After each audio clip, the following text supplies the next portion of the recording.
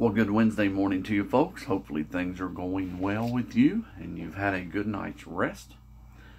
You're ready to face the day. I'm going to be reading from the book of Acts.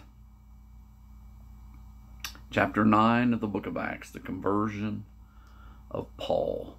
And Saul, yet breathing out threatenings and slaughter against the disciples of the Lord, went unto the high priest and desired of him letters to Damascus, to the synagogues, that he may, if he found any of this way, whether they were men or women, that he may bring them bound unto Jerusalem. And of course, this way, and I would ask you that question, are you of this way?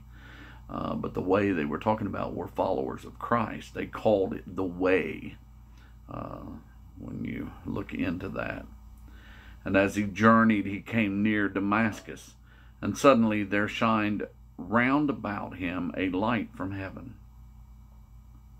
And he fell to the earth and heard a voice saying unto him, Saul, Saul, why persecutest thou me?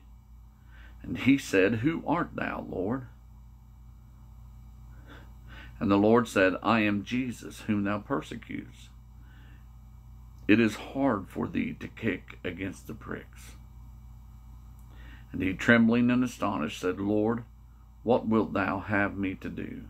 And the Lord said unto him, Arise and go into the city, and it shall be told there what thou must do. And the men which journeyed with him stood speechless, hearing a voice, but seeing no man. Of course, we know the rest of the story. He gets to his feet. He, of course, is then led to Damascus, to the home of Ananias, who had seen in a vision the Lord saying to him, Arise and go to the street that's called Straight, and in the house of Judas to look for one Saul of Tarsus, for he is praying. And Ananias said, Whoa, wait a minute, I've heard of this fella.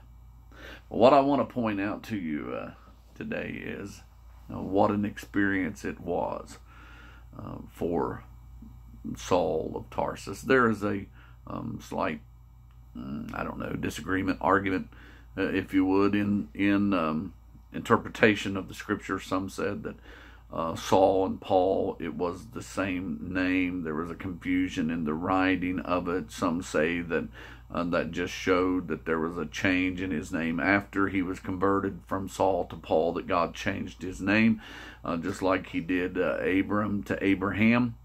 I suppose you can think what you want about that. You can read and you can study books outside of the Word of God, and you can find different things that will tell you different stories about it, different ideas.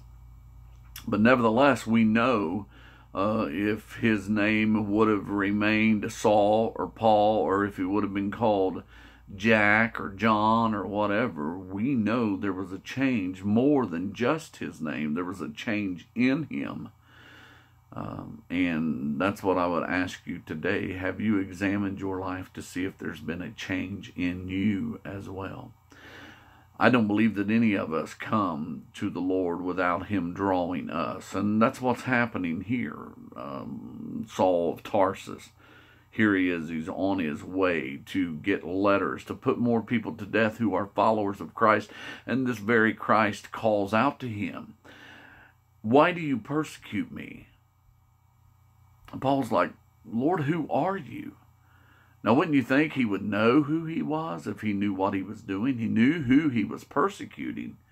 But this is more than just hearsay. Now, this is a run-in, if you will, with the Lord.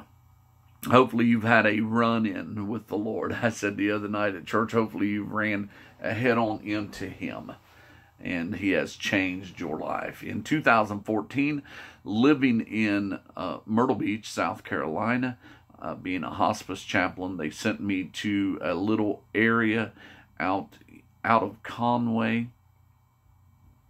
And as I went out to this little area out of Conway, there was a little woman that had been a midwife. She told me how many children she had delivered, a little African-American woman. And, going into her home is a little different. Her style of music from her church and her growing up and being 102 years old at the time. She was, of course, so she was half my life as old. And her songs, some of them were different. She did know Amazing Grace and things like that, of course. But she taught me a song. And she would sing it.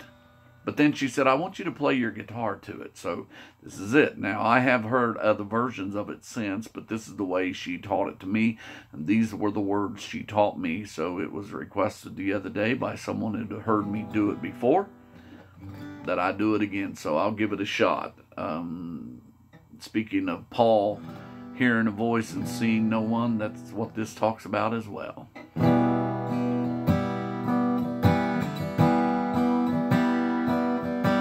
I know I've been changed. I know I've been changed. I know I've been changed. The angels in heaven done sign my name. When in the valley one day to pray, the angels in heaven done sign my name. My soul got happy and I stayed all day. The angels in heaven done sign my name. I know I've been changed. I know I've been changed. I know I've been changed. The angels in heaven done sign my name. One day, I was walking alone. The angels in heaven done sign my name. I heard a voice, but I saw no one. The angels in heaven done sign my name. I know I've been saved. I know I've been saved. I know I've been saved. The angels in heaven done sign my name. Soon one morning, and it won't be long, the angels in heaven done sign my name. You're gonna look for me, but I'll be gone. The angels in heaven done sign my name. I know I've been changed. I know I've been changed. I